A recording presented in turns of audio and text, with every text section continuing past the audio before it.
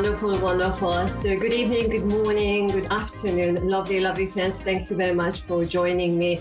We are live here on this wonderful network, even our Psychic Radio and Moonstruck TV, Askwa Radio Network. So I'm really super excited to be here. Thank you very much for so many of you following and watching these pages, and not just this show, but then the others as well. So if you are tuning in, this is our show, Zsuzsanna Medium, and I'm your host, Zsuzsanna Hörcsög, a medium and a very keen gardener. And then today, this show is going to be about gardening. Actually, no, it's not going to be about gardening, but I just wanted to have a show of my little tools here. So I hope you are very, very well. Now, today I'm going to take one caller, but there's a reason why I have the gardening theme here. You know, garden and nature is always giving me a lot of inspiration. And today I'm not going to talk to you about the seeds. You know, we talked about the seeds going in the ground and so on and so on. But I want to talk to you about, actually, I just want to share a short story here. That a few years ago when I started gardening, keen gardening outside, the soil, because it wasn't used in my garden, it wasn't used for growing plants or vegetables. It naturally gave a lot of goodness, a lot of abundance the very first couple of years. And a little bit later, I noticed there were a few years when the soil wasn't really giving me what I expected or what I wanted to have again, year after year. So I started thinking about various things, giving different things to the ground year after year. I just experimented, trial and error. But then my intention was always there to bring beautiful abundance, vegetables, and all wonderful things. And I tell you what, it really made me think this year when I started, being outside and digging quite eagerly, digging again, that what can I do? What can I change so that the soil is going to be even better? So now I've got various things. It's all organic in my garden. Some really wonderful things. So you are going to hear about those ones as well. But it really made me think that, yes, I can expect things coming to me. I can expect the goodness coming out of my garden. But even if I have to try various things, it is trial and error. And I have to give the attention and the intention to the whole activity and then the whole garden. So it really made me think that I cannot just expect something coming to me, but I have to give something, maybe before I would receive something. And then it made me think, when you are outside in a garden and it is quiet, of course, I'm thinking about you, lovely listener here on Askwa Radio, to, what is the lesson? What can I share here? And it made me think that, when we are talking about relationships or work situations or all the various things, you have in your questions, we always ask, or we tend to ask about how can I change the person? How can I change the situation? What is wrong with the person? What is happening? And then similarly, I could have asked, what is wrong with my garden? Because it's not giving me the biggest pumpkins and so on. But then we need to turn the question around and think about what is it that I can give first so that it is going to come to me. And similarly, in relationships or all different areas of our lives, just feel into that yes, I can have expectations and then just let the expectations go, but then tune into what is it and how you can give first. Maybe you need to change something in your attitude, maybe in the way how you are looking at the whole situation, just like how I needed to change the way how I work the soul and work, so that things will change if they need to change. If this is what I need to receive, I will have bigger crops.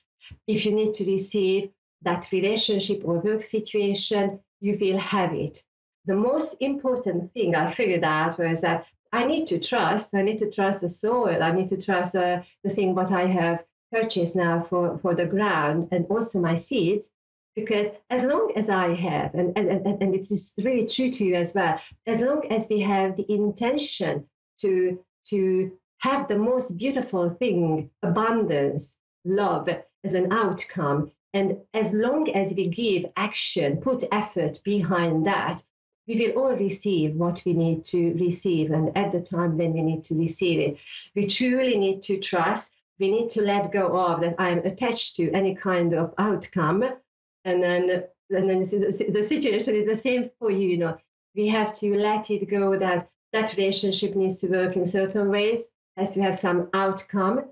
Because as long as we are coming from a good place, and then we are giving our most beautiful and then the clearest energy, really the highest frequency, what we can access, then we cannot go wrong, because this is, I feel, that a very, very important hello in life, how we are receiving and how we are giving. But at the same time, the we need to give first. We need to give, we need to have the energy put forward so that we can receive something. And then it also made me think that it's interesting how we say this, give and take. We don't say take and give. How even the phrase, how language, even the language works, that we need to feel into how we can give first, so that when we are ready, or if there is something what we need to receive, we are going to receive that. So here we go. So that's my little wisdom here for you. And I'm just going to go for Sharon in Saskatoon in Canada, who is here with us. Hi. So Sharon, how are you? Sorry? How are you from Canada, Sharon? I'm good. Yeah. Lovely to have you here. Thanks very much for waiting. So how can I help you? Just a future reading? A future? Yeah. Okay. Any particular area of your life? It's hard to hear you. Say again? Yeah. So it's like general, general, Yeah, general. moving forward. Okay, that's interesting how I'm using my hand here, because it feels like it's like things are up in the air and it's a little bit out of balance. Would you understand that? Mm-hmm. Yeah, and then it feels that you have given effort, and just consider where you have given your effort, because you might be feeling that maybe I could have given my energy to something or somebody in my life. And then it feels that you got to that point that actually I'm just objectively looking at the situation, and that energy needs to shift.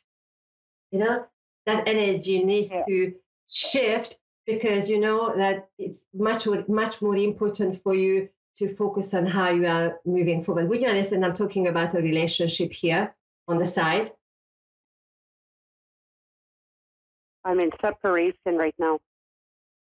Okay, bless you.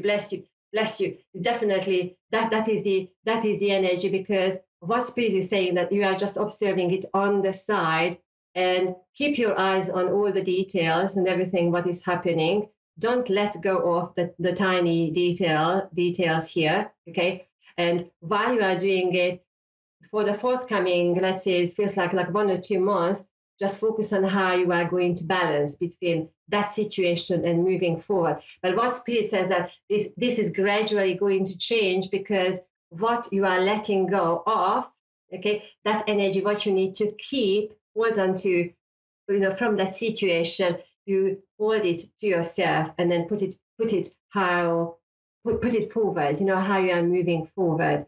Because what it feels like, that even if you understand that there is a situation that I could not really say, and then now you go to the point that actually it's not important for me to say, because you would rather have the whole situation shifted out of your life, And then I feel the last 3-4 months, it really felt like going this way or that way. But then how you made the decision is that needs to be shifted out of your life. What Spirit says, that focus on where you are going to be in 4 or 5 months' time. And I feel about when we get to the end of August and September, this is where a different energy comes. What Spirit says, that give yourself that time to recuperate, to refresh your energy, Yeah. But I feel that you have done, Sharon, a massive amount of work, how all the the energy, like a bad tooth, it had to go. It had to go because it wasn't serving you, and then you finally go to the point that actually, I really want to feel peace. I want to feel ease, in my environment, in my life, and in my environment. And I feel that you go to the point that I deserve something better, stronger, And I feel that what Spirit says that intention, what you have given out, is going to come to you from a different angle. Also, I need to acknowledge work-related conversation, where I need to negotiate more money, It's like how you are exchanging your skill and then your work, so that when it comes to negotiation, just step up and really turning on the volume on that conversation, because this is the time that, you let that energy go off, which is not serving you, but then now, okay, what am I going to bring into my life? So Sharon, I hope it made sense, even if it was just a very short little message here. Yes, it did. Yes. You also need to know, because I'm coming to my end of my little conversation here.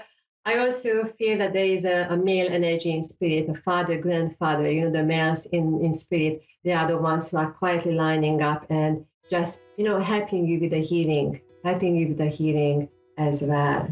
So Sharon, thank you very much for calling in. If you would like to be in touch, I would love to read, how you are moving forward. Feel free to send me an email or visiting my pages. So thanks very much for being here. Thank you. And thank you. You can find my information on my website, zsuzannamedium.com, and on my social media pages, Zsuzsanna Medium. And after this show, actually, I'm going to be on my pages, so check that one out. If you did not get through and then you wanted to have a quick message, so come to that page. So my lovely friends, very, very hopefully meaningful little conversation for you here in a nutshell.